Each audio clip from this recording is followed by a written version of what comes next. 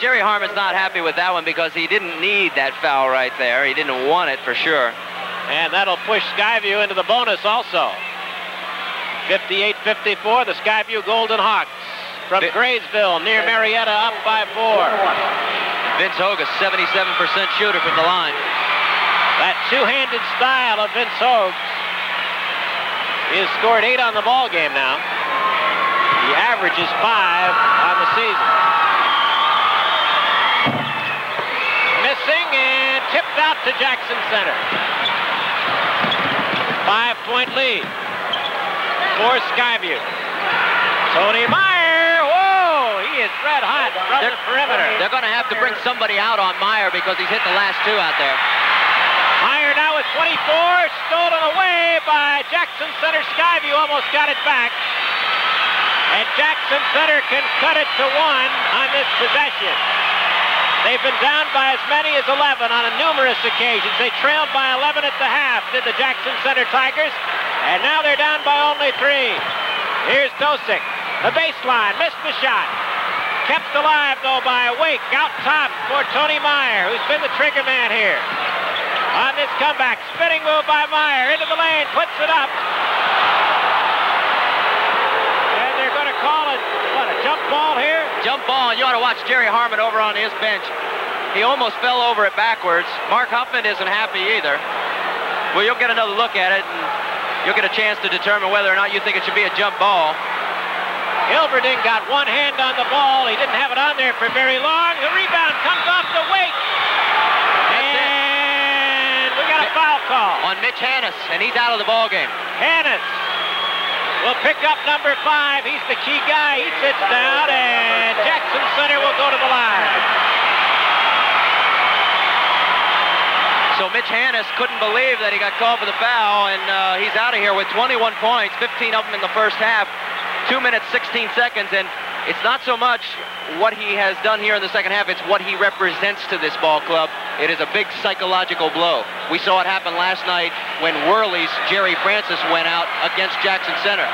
Their team just did not play the same. We're going to find out what kind of character Skyvue has.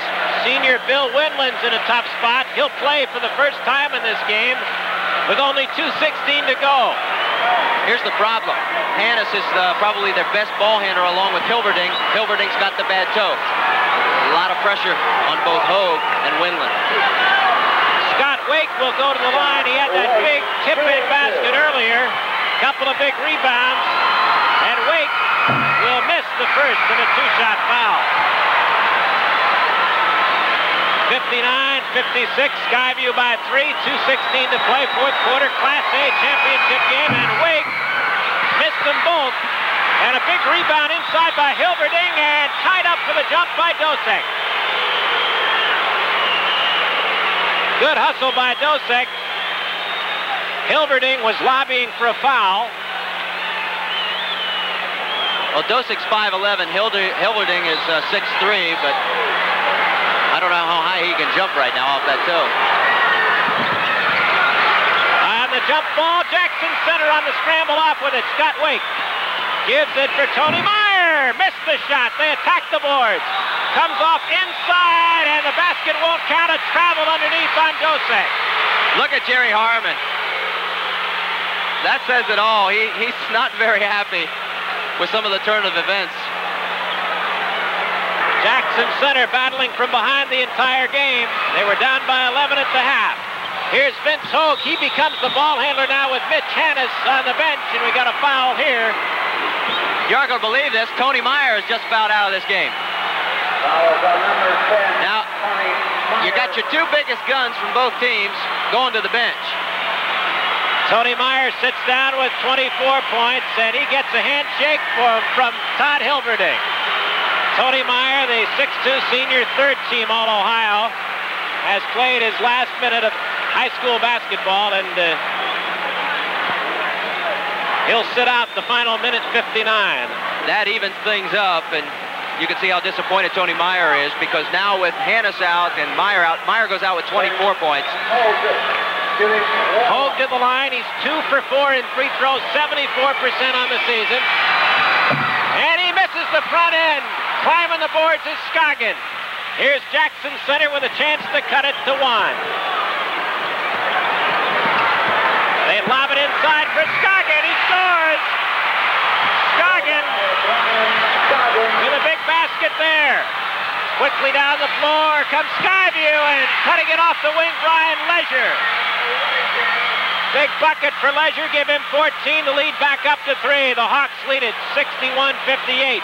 They pound it inside for Scoggin baseline. Took a bad shot, got the ball back, let it go! What a shot by Scoggin! Oh, he brought that from his hip, and he scored on it. Brian Scoggin, and he is fouled on the play. Well, Hilverding could not control the ball. Scoggin came up with it and puts it up and in. You're going to get a chance to see Hilverding mishandles the ball, but not coming down with it cleanly. There he gets the foul, and somehow Scoggin muscles it up and in and going to get a chance to tie this game up. That is 21 points for Brian Scoggin, 15 here in the second half. He can tie the game. Jackson Center can climb the mountain all the way. A minute 24 to go, and it is tied. 22 for Scoggin. Full court pressure from the Jackson Center Tigers. Hilverding across for Vince Hogue. Boy, could they use Mitch Hannes right now. Off for Hilverding. It's tied at 61. Down to a minute 5 to play. Here's Leisure. High post to Hogue as they spread the floor. Here's the new man in the ball game, Bill Windland, number 22. Out top for Hogue. 50 seconds to play now in regulation. Skyvue 61, Jackson Center 61. The Skyvue team handles the ball well. They run that good delay game. This is Hilverding. Out top for Windland, down to 33 seconds to go. Hilverding shadowed by Wake, way across the floor for Leisure. Scoggin out to pick him up. 22 seconds. Skyvue going for the final shot. Windland almost traveled. Ball loose on the floor, and the foul on Scoggin.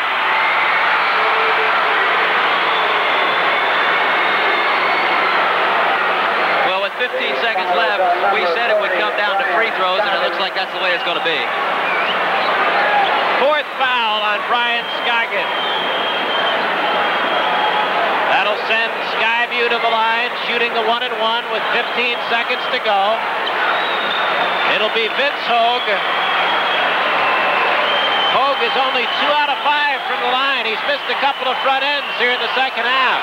Yeah, now if I was him, I'd be standing back off, and that's it. Stay back off that line. You don't want to be up there because all it does is tense you up right here. Don't step up there until you're ready to take that ball. And now they're going to call timeout. Think about it. Jackson Center takes their final timeout, I believe. They've used all 4. 1 timeout remaining for Skyvue. Both teams in the bonus. Tied at 61, and this has been the most exciting game of the day. We said it was a great matchup, but it's living up to our expectations. To tell you the truth, I think it's been the most exciting game of the tournament. A lot of the games did not... They'd have 1 great half, but not 2. And this game has had 2 fantastic halves by both ball clubs, each one muscling their way back from one situation or another. You could see, look at the concentration of that one cheerleader. She is just praying that everything works out for her Skyvue Hawks. Try and think now, let's see, let's play a little bit of coaching. This is what we all love to do. What happens if he makes the shot? What do you do if you're Jackson Center? And what do you do if you're Skyvue? Do you press him? Do you put token pressure on, or do you back off? If he misses, what do you do?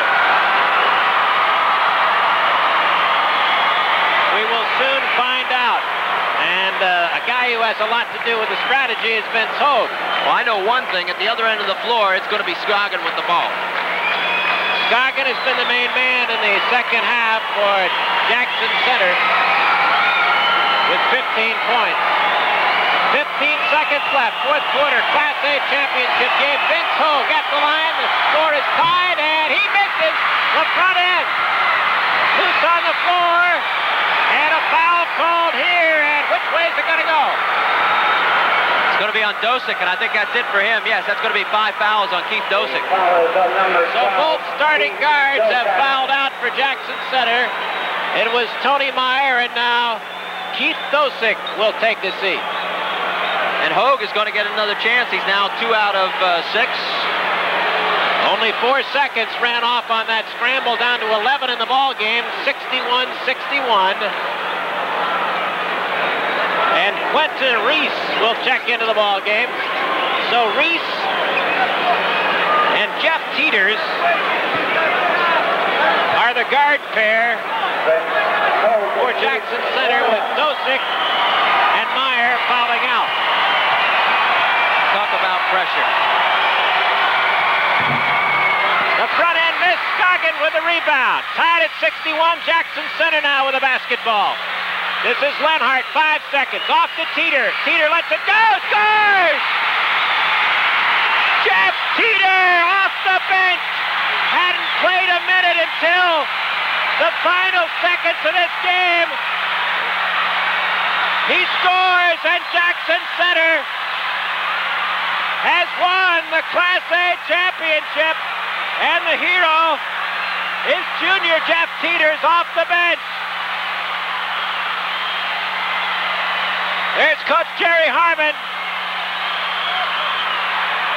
He's addressing his fans. The entire Jackson Center community is here.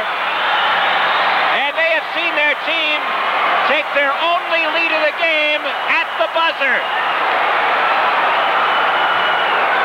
63-61, Jackson Center. They hadn't led, period. They've been behind the entire game. Jerry Harmon. And there's a picture of, well, there's the Jackson Center team celebrating. I'll tell you what, let's just watch for a few minutes. Let's just watch.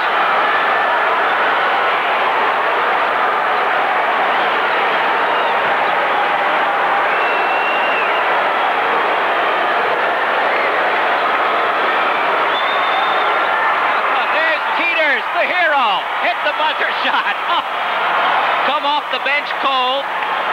You got nothing but pressure on your shoulders. He did not play in the semifinal game, and he ends up winning the contest at the buzzer.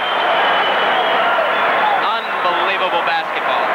This is by far the finest game of the tournament. A heartbreak for Skyvue, but I got to tell you, they played some kind of basketball. There's Todd Hilberding, who played with that bad toe and played extremely well. And he's going over to congratulate the Jackson Center team. And 63-61, Jackson Center wins it. And let's take a look at how they did it. Their only lead of the game coming on this buzzer shot by substitute Jeff Teeter. Well, everybody sloughed off a Teeter. They packed it around Scoggin just like we thought he'd get the ball. And then all of a sudden, here he is in the paint and going up. And look at this, off balance, but somehow, bingo. Nothing but net. Oh, what a finish to a busy day of basketball. Jackson Center wins the Class A title. Now let's pause for these messages.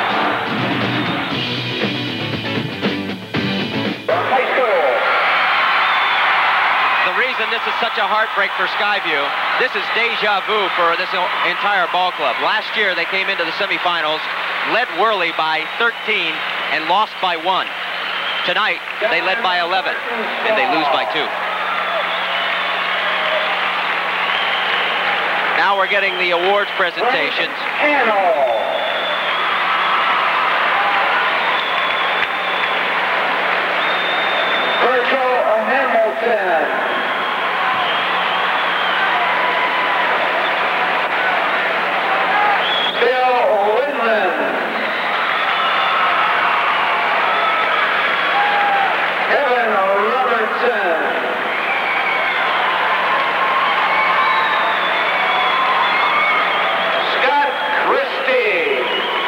These are some of the players who did not see action in tonight's ball game for Skyvue.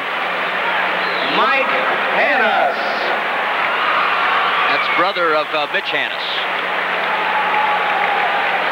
Vince Hogue. Vince Hogue, 8 points tonight, but I'm sure he's going to feel sorry about missing those 2 front ends of the 1-1 situation. Hilberding, despite the bad toe, 13 points and played his heart out. They all did. Aaron Kilburn. Kilburn finished the game with 5 points for Skyvue. Brian Leisure. Leisure had 8 in the first half, 6 in the second for 14 total. A real hustler. Mitch Hannes. And Mitch Hannes, 15 in the first half, 21 for the game, 51 points in 2 games. The Not a bad 3 performance. managers, Dave Hayes, Kevin Whitbacher, and Jimmy Williams. It hurts an awful lot right now, but years from now, they'll remember that they made it not to the state tournament once, but twice. Mr. Mark Hauptman. There's a young man with a great future. He has done a heck of a job at Skyvue. Brought his team here last year and again this year, and he may be back again next year the way he's playing. The Commissioner of the Ohio High School Athletic Association, Mr. Richard Armstrong. And now Dick Armstrong, Commissioner, is going to present the runners-up trophy. And I like this touch. You know, they take it down in front of the fans and let them share this moment.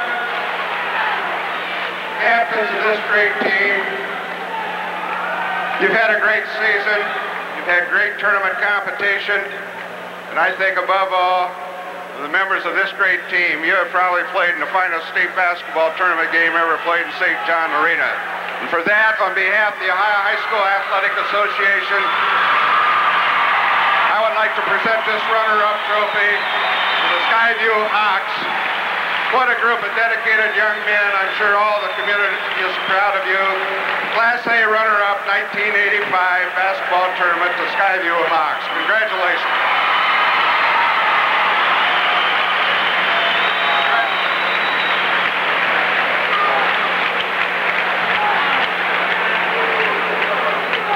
So now Skyvue will step aside, and this is the hardest part for them. They leave center stage to the winners after leading the entire ball game. Jackson Center, a community of about 1,000 people, about an hour